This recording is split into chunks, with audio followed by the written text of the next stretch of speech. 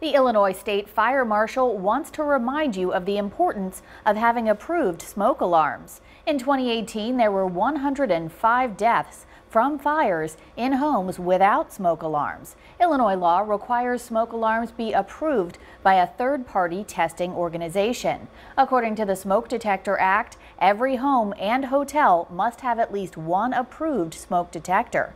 Heron Fire Chief Sean Pretty says having a smoke alarm is key for the safe fire escape.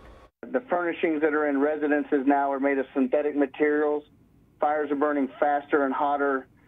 So the faster that we can detect a fire, the quicker, better chance somebody has to make it out safely. He also says each smoke detector must be installed within 15 feet of each bedroom in the home. If you have questions about installing fire detectors, call your local fire station.